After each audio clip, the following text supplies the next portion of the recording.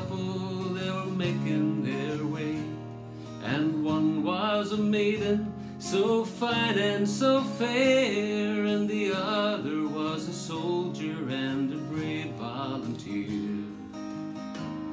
Good morning, good morning, good morning, said he, and where are you going, my pretty lady? I'm going out a-walking on the banks of the sea, just to see the waters glide and hear the nightingale sing.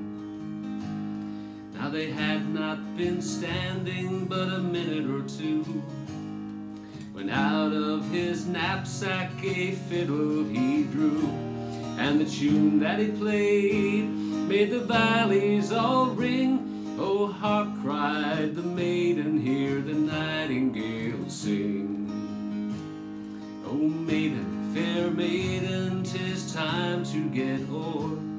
Oh no, kind soldier, please play one tune more, for I'd rather hear your fiddle at the touch of one string than to see the waters glide and hear the nightingale sing.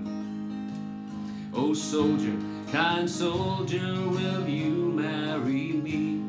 Oh no, pretty maiden, that never shall be. I've a wife now in London, and children twice three, 2 wives, and the army's too many for me.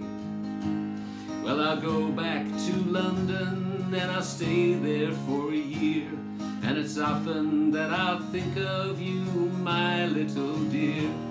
And if ever I return, it will be in the spring, just to see the waters glide and hear the nightingale sing.